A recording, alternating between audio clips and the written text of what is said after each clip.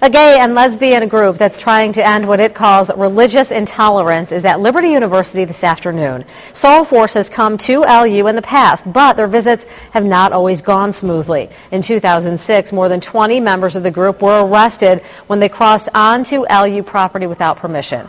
Today's event was a little bit different. News 7's Tim Saunders was there. Tim, how did the school community react this time around? Well, unlike before, Jean, Soulforce was allowed on campus. In fact, students and faculty even lined up to welcome them. From the moment they pulled up, Soulforce was drawing a crowd.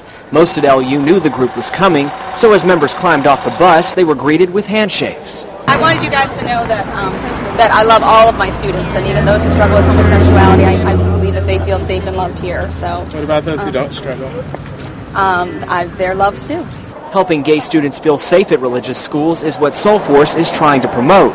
Their Equality Ride is at LU to talk with students about what it means to be gay and religious. Sexuality, gender, religion, these are really important matters, and we're here at Liberty University today to have those really important conversations. There was plenty of dialogue with students, but Soulforce took it a step further, going on campus. Hi, can I have a book donation form? And giving books on faith and sexuality to the LU library. I think that having at least one affirming book on that campus will make all the difference. As demonstrators make their way across campus, the scene garners a lot of attention from students, both for and against the visit. Quality ride, I think if they want to come to university, I think they should respect the institution. No matter what you believe in, no matter what your views are on it, you should greet it with love and acceptance, and I think that's going to get you way farther than judgment and hatred.